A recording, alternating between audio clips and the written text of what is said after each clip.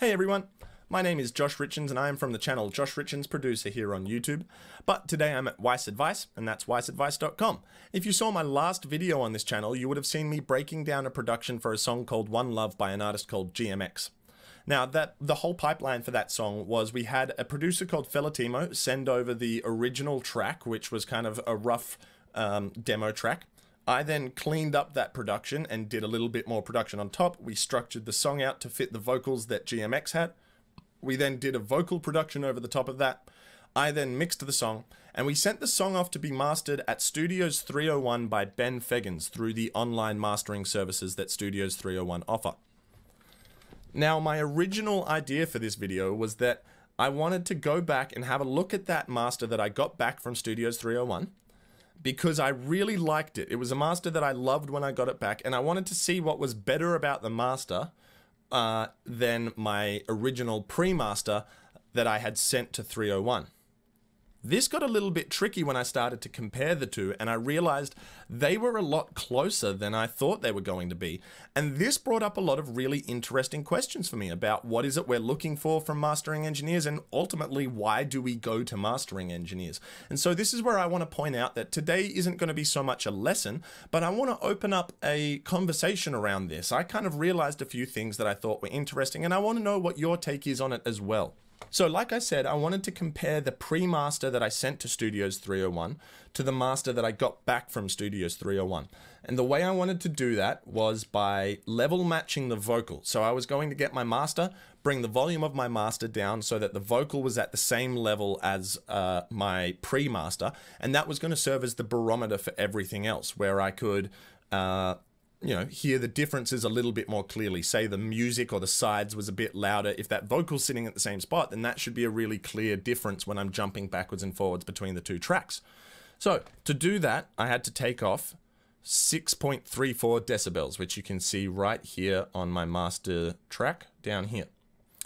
On my pre-master, one thing I did to try and match these a little closer is I added FGX2, which is a limiter, and in FGX2, I added that 6.34 decibels of gain, and then I also just engaged constant gain monitoring. So let's have a listen to our master.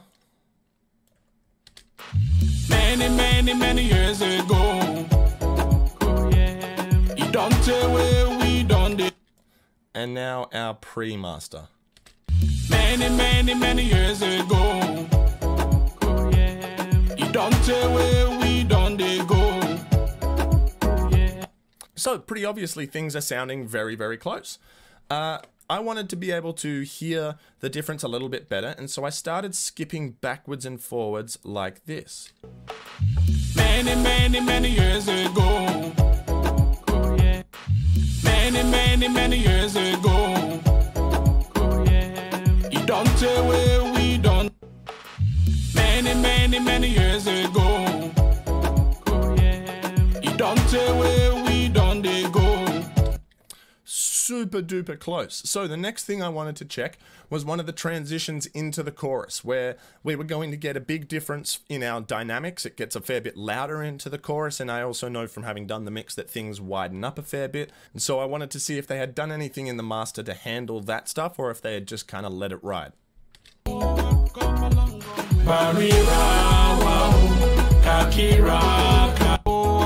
a long way.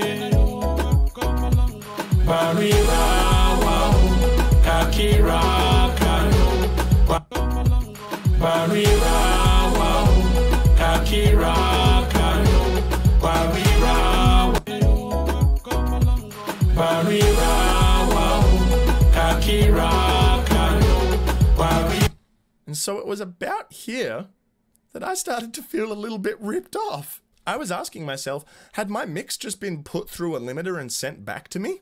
To check this a little bit more, what I've done is over here, I've kept those same two tracks. Everything is as level matched as I could get it. And I've tried to line these up so that they are as phase coherent as possible. I've even come in and just done some scooting around in the milliseconds area to see if I can get them to to fit together a little bit more.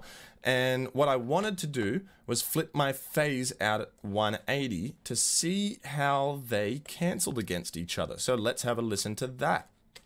Many years ago. Oh, yeah. You don't tell where we don't they go. Oh, yeah.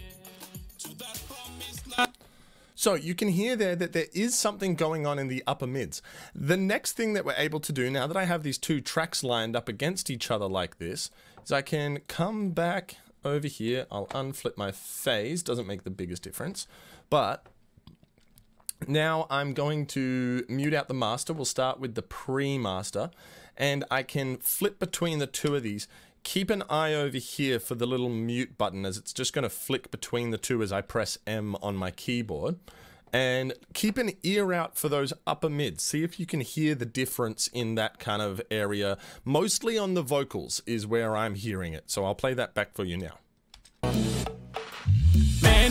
Many years ago.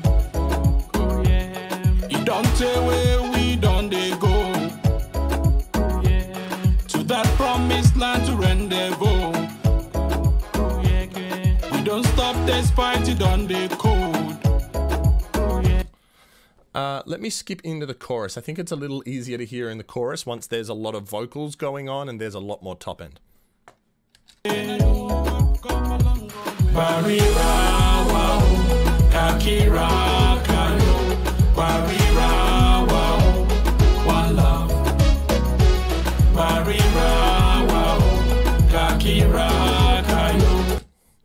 So there is a little bit more going on in the master than I originally thought there was.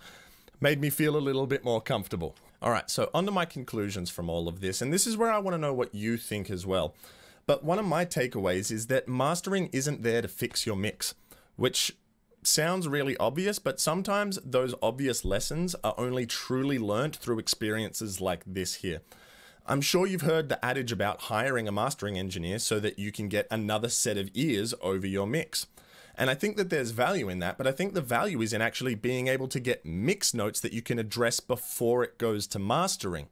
I also think it's really easy to take that same adage as meaning a good mastering engineer will address issues within your mix during the mastering stage. I think I even believed that maybe up until right now. What I'm learning though is that the masters I've loved that I've gotten back are the ones that didn't address issues in my mix. And that feels kind of counterintuitive. For instance, I think the low end in this mix could be better. It's not that it needs to go up or down, but I think the kick and the bass could probably play together a little bit better. They're maybe clashing a bit here. And if the mastering engineer was to take it upon themselves to try and fix that, they're not just going to be affecting the low end with whatever processors they use, they're going to be affecting the whole mix. And those changes will show up differently on different systems. And for someone like me who worked on the song, hearing little changes from system to system is going to sound like not translating. It's going to come off to me like the mix doesn't translate from system to system because things are out of place on different systems. Am I crazy? Let me know in the comments. I'm really curious to hear what people think about this topic. You know, I'm not a mastering engineer, so if you are, please chime in the comments below. And even if you're not a mastering engineer, I want to know what you think. Am I wrong? Do you like the master that I got back? Or do you think it should be better and that I got ripped off? That's all for this one. So if you like it, remember, give the video a thumbs up. Tell me what you think in the comments. I do really want to know what people think about this one. I think it's super interesting. I wasn't expecting this. I thought the video was going to be something completely different. Also, make sure you subscribe and hit that bell notification if you want to see more videos like this. And as always, you know what we say. We are musicians. Sound is our instrument. Catch you next time.